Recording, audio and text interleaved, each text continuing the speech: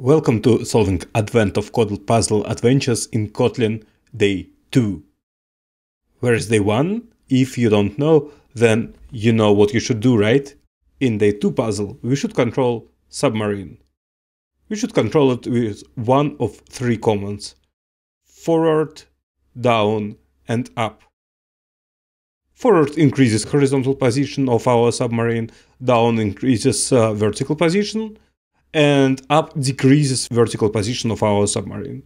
Here we have small example of commands, like forward 5 and down 5 and forward 8 and up 3 and down 8. And as the result, we should get output of 150, and we should get this output by multiplying horizontal position and depth. Let's copy our example to source file inside our project, like this.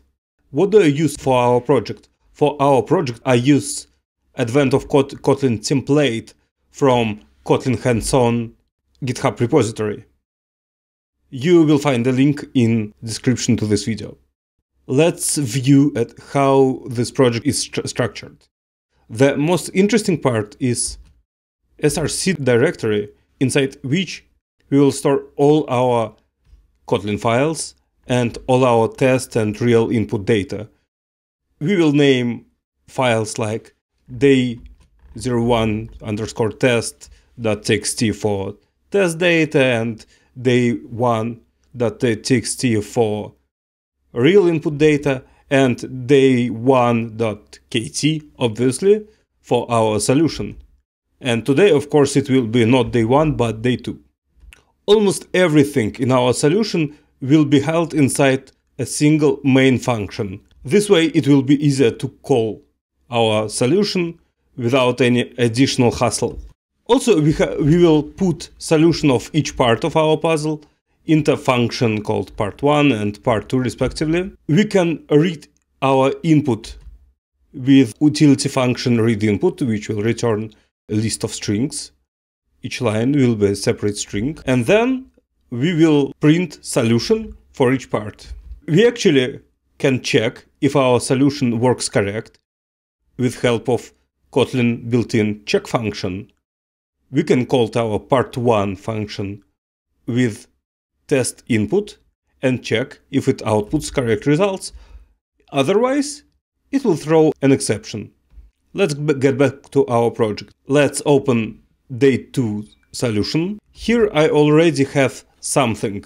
I already have part 1 solution. It's empty. I have to do inside it. The same for part 2. Also, I am reading test input from day 2 test and checking if it's 150, as it was in our example on Advent of Code side. Now it's time to write our solution. We begin with creation of variable depth and another variable horizontal position, and initializing them to 0, because our submarine by default stands at 0 position on both axes. Now we should iterate over each line and split it by space. And we will put result of this iteration into variable. Inside map, we have implicit variable called it, which refers to each specific line. Now we call split on the string, and we are splitting on space. What we should do next? Next thing we should do is iterate over each operation itself, like direction.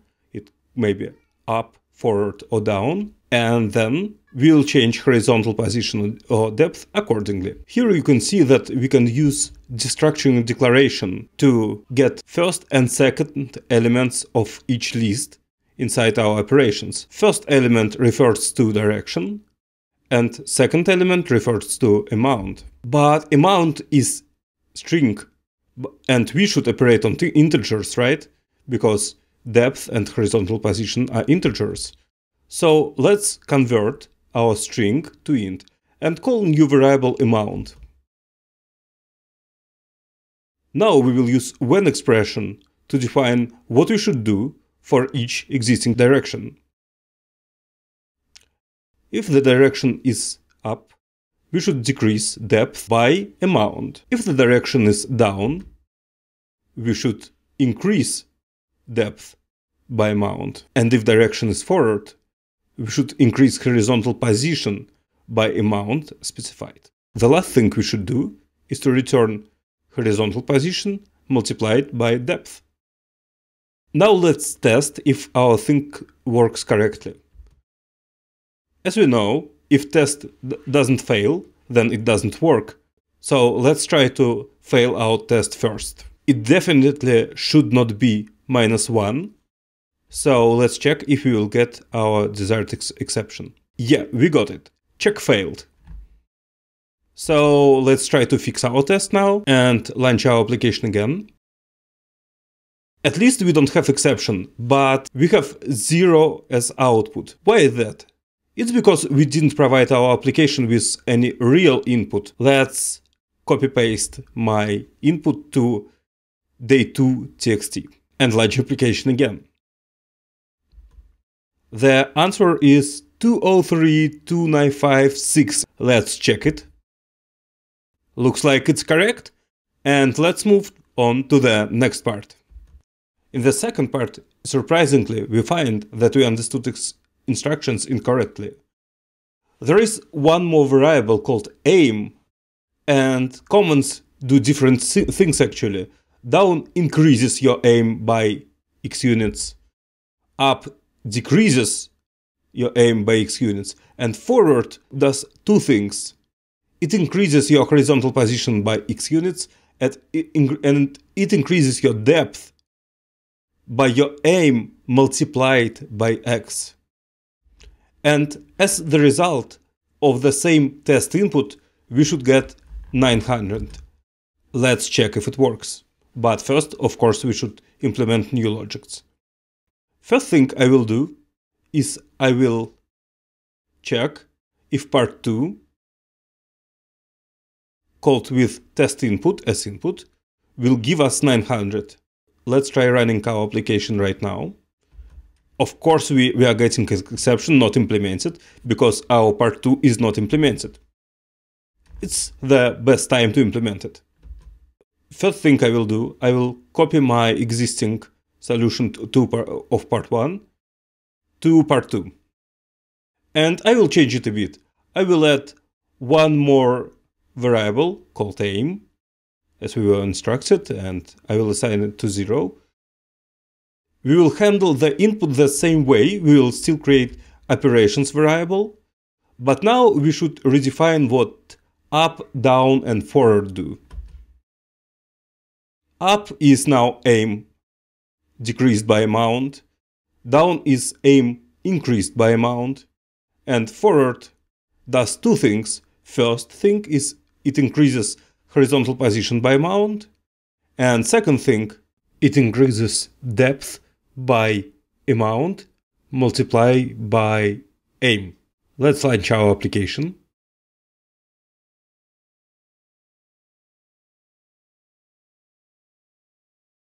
And we've got error. Thing is, I made a mistake. I have not increased depth by amount multiplied by aim. I have assigned depth to aim multiplied by amount, and I should increase it. Let's change it and launch application again. Now there are no exceptions, and we can try to print result of our second task with real input.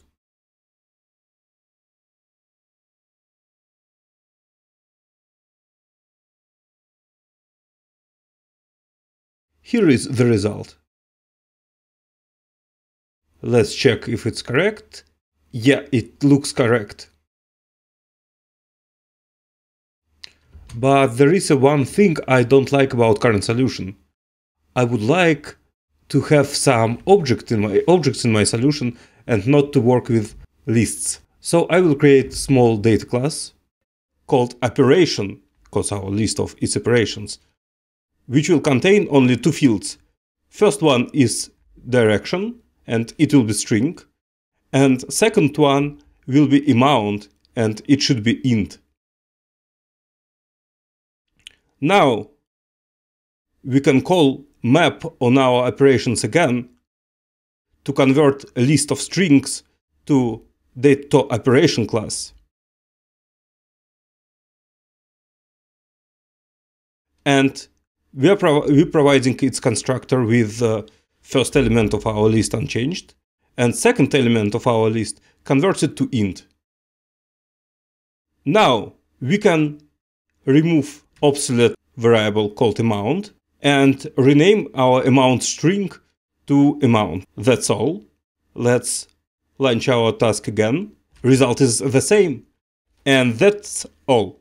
While we're here, I wanted to say that JetBrains makes an awesome giveaway for those who participate in Advent of Code and solves it in Kotlin.